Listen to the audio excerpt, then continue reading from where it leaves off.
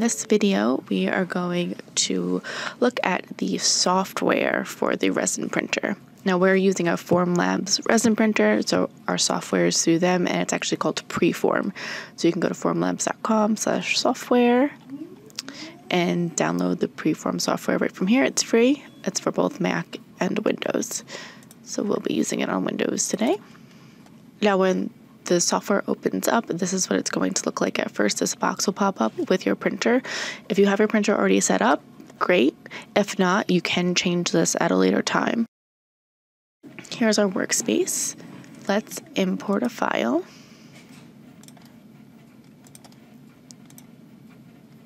Okay, there we go. So when your file is highlighted blue, that means it's selected and you can move them around. However, let's start up over here with the different views. So we go from the back, the top, the side. You can zoom in and zoom out. And if you hold down your right mouse key, you can also move him around like that. Okay, so that's right there. Next, again, this is the printer, which you can change at any time. Now let's go to the details of the prints. Print time, this print will take around 2 hours. It'll be 419 layers, and the volume of resin used is 9.77 milliliters. This is something that you will want to keep an eye on if you're doing prints for patrons and you're charging. Usually this is what you use to calculate how much you're going to charge for a print. Next up is printability. So as you can see right now, this would not print out very well on the printer as it is. So we're going to go over here and I'm going to show you how to fix that. Now first up is the scaling or the size.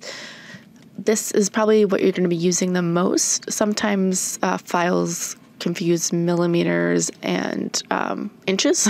So you might get a file that comes in really big like this and you'll have to scale it down to a more manageable size. Next up is orientation.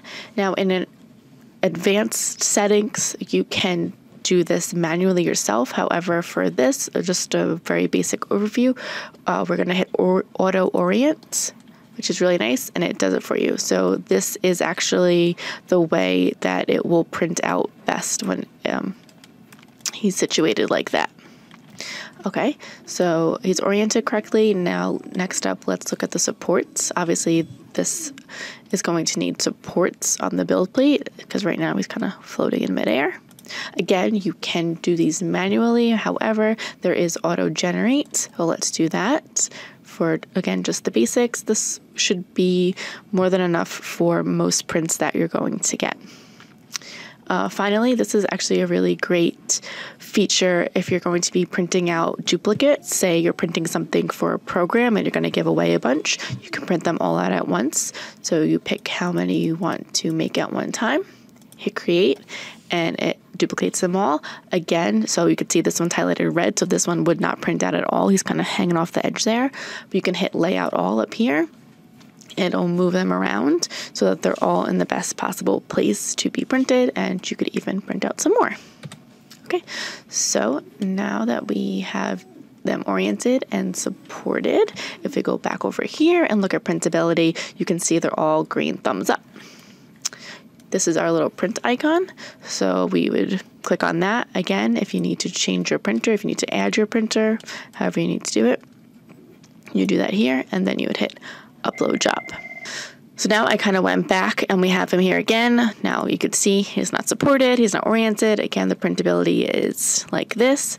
And another option that you can do is actually hit this one-click print, set up your print, and it does the orientation and the supports in one click. Again, right now you can see that the printability has a thumbs down, so it would not print out on the resin printer as it is until it gets these supports and orientation, and then this pops right up. Again, check to make sure that's all right and hit upload job. And that's it, you're good to go. So that is a brief overview of the PreForm software for the resin printer.